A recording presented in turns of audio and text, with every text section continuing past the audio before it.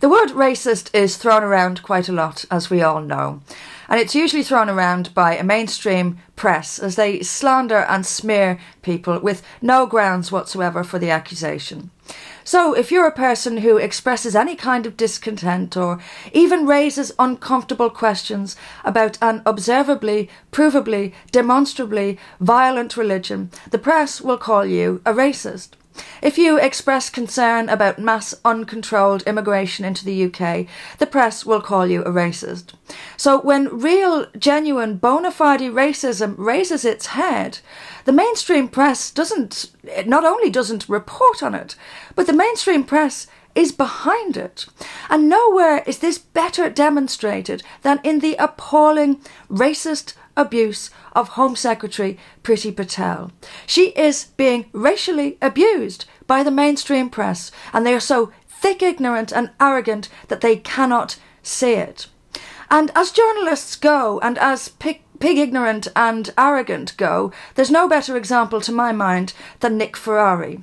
Nick Ferrari has the distinction of being the very, very worst, the most obnoxious, sneering, unprofessional so-called journalist I have ever had the misfortune to be interviewed by. And believe me, that is saying something. But when he interviewed Priti Patel about her points-based immigration policy, he told her very, very clearly, not in these words, but they may as well have been these words, he told her quite clearly, she is not British. She is an outsider.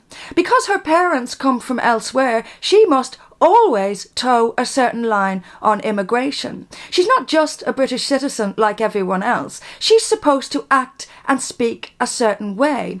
Because her parents came from abroad, it follows, according to Nick Ferrari, that she must support mass open border immigration. She and everyone else who has a relative or even a friend, is my guess, who came from another country.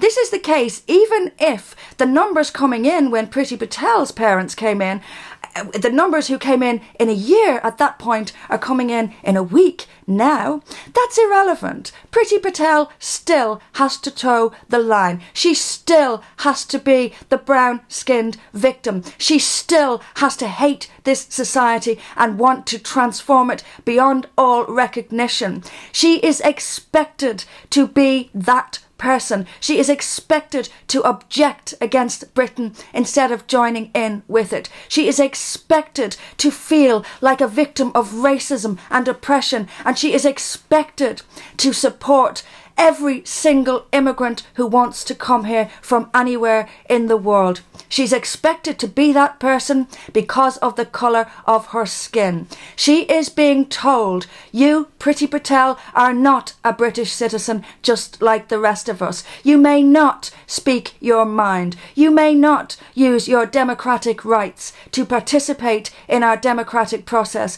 and do a very good job of it, if I may say so. She is being told she is an outsider. She will forever be an outsider, and she has no right to object to who is coming into this country or even ask questions about who is coming into this country because her skin isn't white. This, ladies and gentlemen, is racism. Actual, real racism, and it's staring us all in the face, but nobody on the left is complaining about it. The BBC aren't up in arms about it. They are the ones who are pushing this, creating this. If you're not left-wing, you are the enemy of the mainstream press. And they are not, it's not beneath them in any way, shape or form to indulge in grotesque, racist abuse of Priti Patel. And that cartoon published by The Guardian should tell you all you need to know. Disgusting, disgraceful racism coming from all angles in the mainstream press at our Home Secretary. Just to be clear, Priti Patel is a British person. She is a British citizen. She has every right, like every other British citizen, to object to mass migration to this country because this is her country, Nick Ferrari. This racism has got to stop.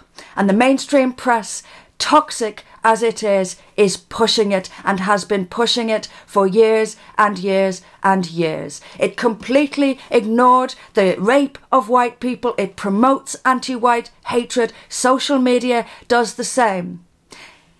It's the press, the established press, the social media. We've been saying this for years. It is they who are the real racists. And this abuse of Priti Patel demonstrates that perfectly.